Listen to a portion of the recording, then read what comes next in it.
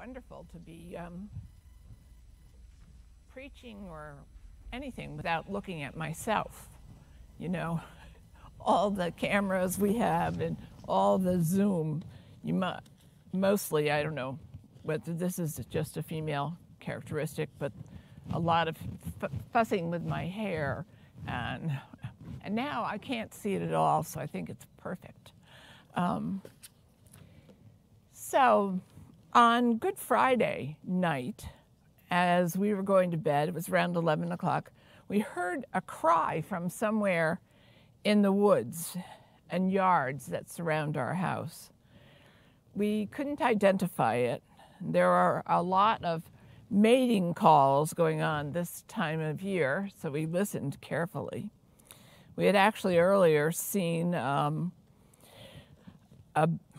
bevy of turkey beauties being lured by turkeys who were pushing, fanning out their tails. So we thought perhaps it might be something like that, but when we listened carefully, we could see or hear it was a solitary cry, coming only from one direction.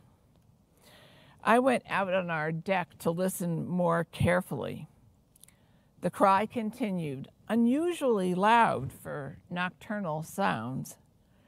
It was coming from a dark, wooded area on our property.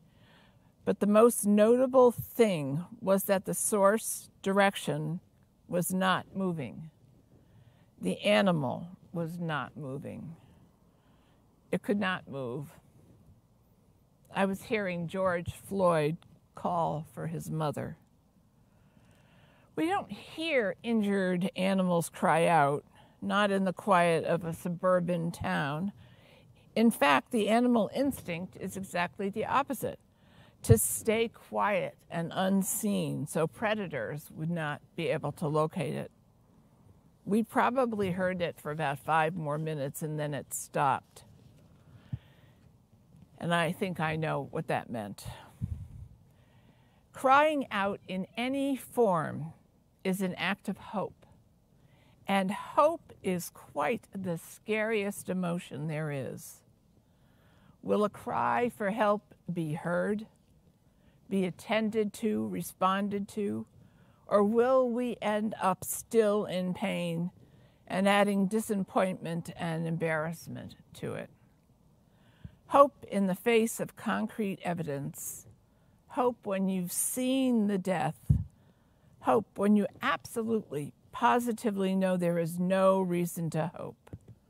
Radical hope that what is dead can be alive again. Radical hope that a person may be fully human and fully divine. Radical hope so hard to hang on to.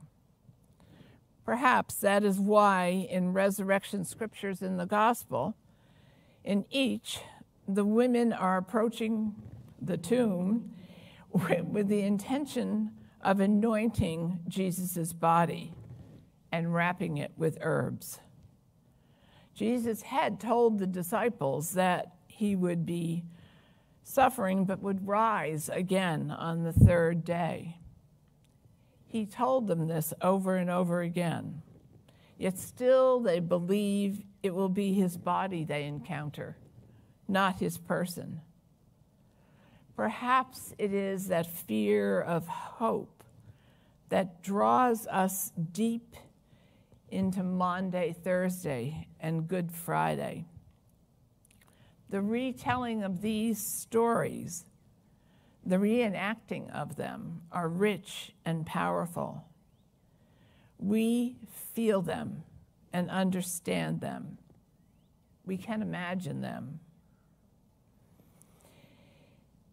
In a way, Mark's resurrection telling suits our discomfort with hope. Mary Magdalene, the other Mary, and Salome are surprised when the stone has been rolled away. But even when they enter the tomb, they are still expecting to find Jesus' body.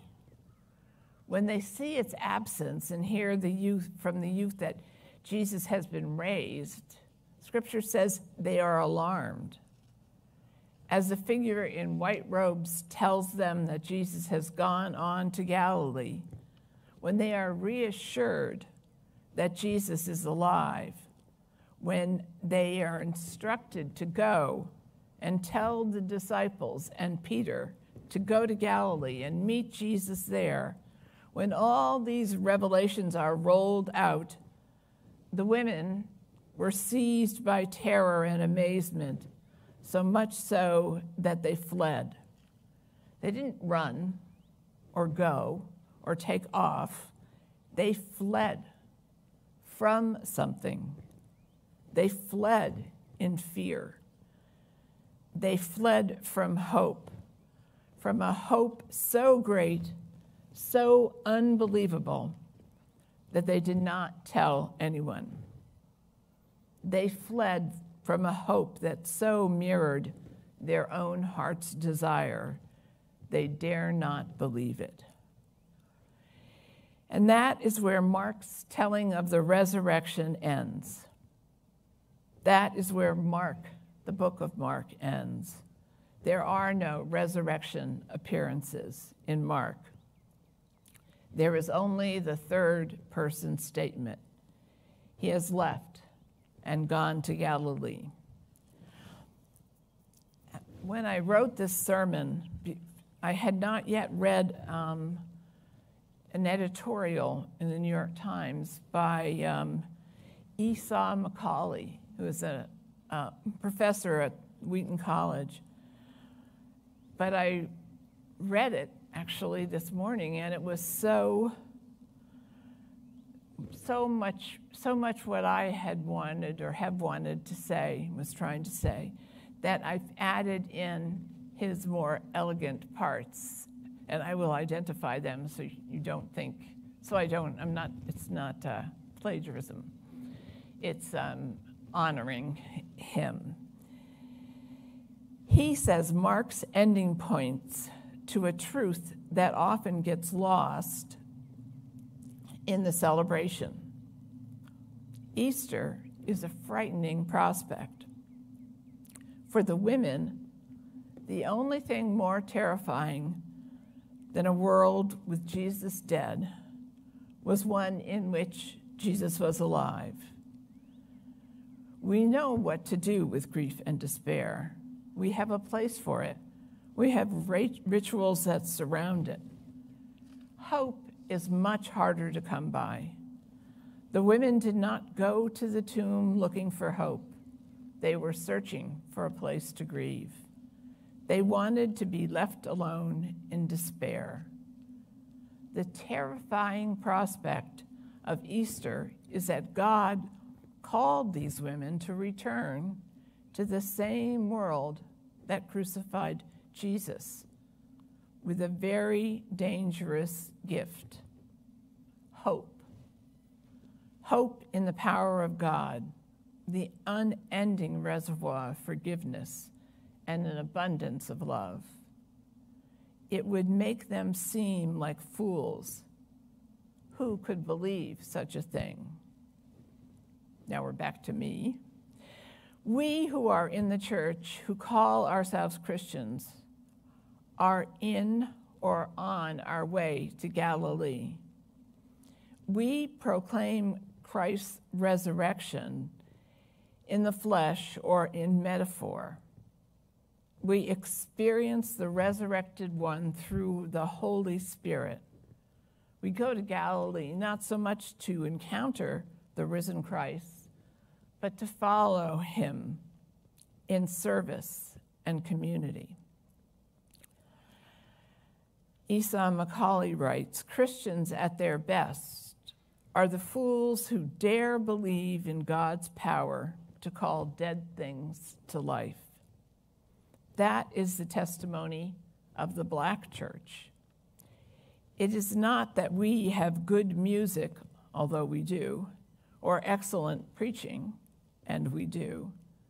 The testimony of the Black church is that in times of deep crisis, we somehow become more than our collective ability. we become a source of hope that did not originate in ourselves. Back to me. I am today urging us to proclaim Christ in joy and in hope, to untangle all those springtime metaphors and pull out that one thread of resurrection, to celebrate, as we do at Christ's birth, to have Christ's resurrection as real as his birth is, as real as his death is. I am asking us to risk hope, to opening ourselves, to risk crying out, because Jesus' resurrection is real. Because Christ's resurrection is real. The power of it is real. It is real that governments and institutions want to silence the voices which call out injustice or negligence. It is real that we are drawn to heaping all our troubles onto one person, one culture, one ethnic group. And in doing so, we banish our misfortune and blame it on them. It is real that one person, human, one person, divine, one person can shine a light on wrongdoing and the whole world can be changed. It is real that Jesus led us to the cross where we saw the end, and then led us beyond the cross where we can see the future upended. It is real that the future can be, will be, redeemed from our fear of hope and remade with our strengthened, radical hope. And Isa Macaulay says, as we leave the tombs of quarantine, to return to normal would be a disaster unless we recognize that we are going back to a world desperately in need of healing. For me, he says, the source of that healing is an empty tomb in Jerusalem. The work that Jesus left his followers to do includes showing compassion and forgiveness and contending for a just society. It involves the ever-present offer for all to begin again. The weight of this work fills me with a terrifying fear, especially in the light of all who have done great evil. Who is worthy of such a task? Like the women, the scope of it leaves me too often with a stunned silence. And this is where his writing ends. This holiday is much more than a celebration of spring. It is a declaration of a new time, a new normal, and that even without the quarantine, if we take the resurrection as real, if we live into it, we are living in a new world. We have this opportunity year after year. This year, may we, humans, may we, God's creation, work together and bring that new world into reality. And Christ is risen. Right, indeed. Hallelujah. And thank you to Isa Macaulay. And what comes